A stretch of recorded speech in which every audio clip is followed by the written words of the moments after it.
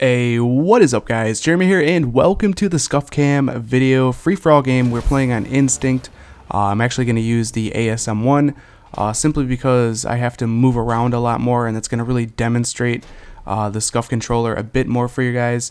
Obviously, for those of you that watch my gameplays, I usually wouldn't run an ASM1 on Instinct. It's more of an assault rifle or sniping map, bigger map, but this should get the point across of you guys being able to see my movement while I use my controller, my Scuf.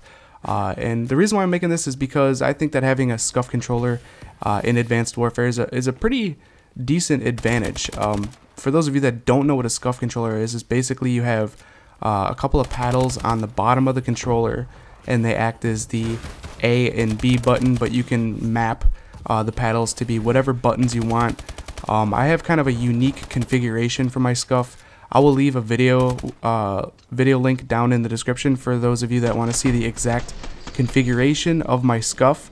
That will kind of make things a little bit more simple to understand if you guys watch that video.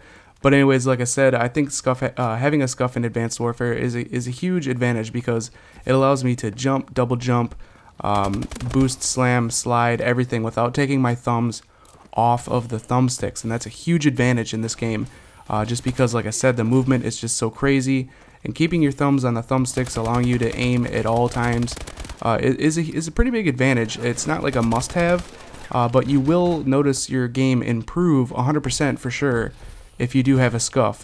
The hardest part about it is training your brain on how to use the paddles properly.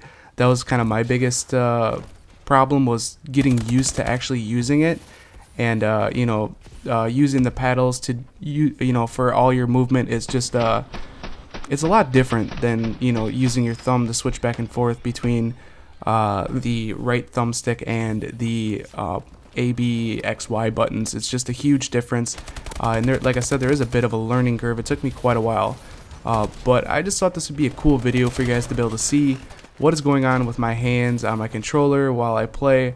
And as you guys can probably tell, I'm moving all over the place, and I very rarely ever take my thumbs off the thumbsticks.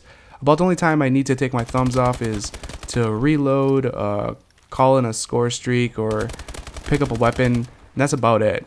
Otherwise, all the movement, my thumbs never come off, because within this game, since it's so fast paced, and you just got to be real quick, quick reaction time, and if your thumb is not on the thumbstick, that's going to delay your reaction time quite a bit.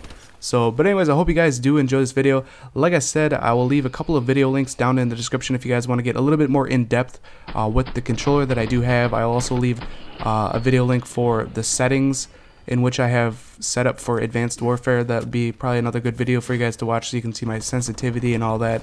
So I'll leave those two video links down in the description. Otherwise, I hope you guys enjoy this video. If you do, definitely throw me a thumbs up.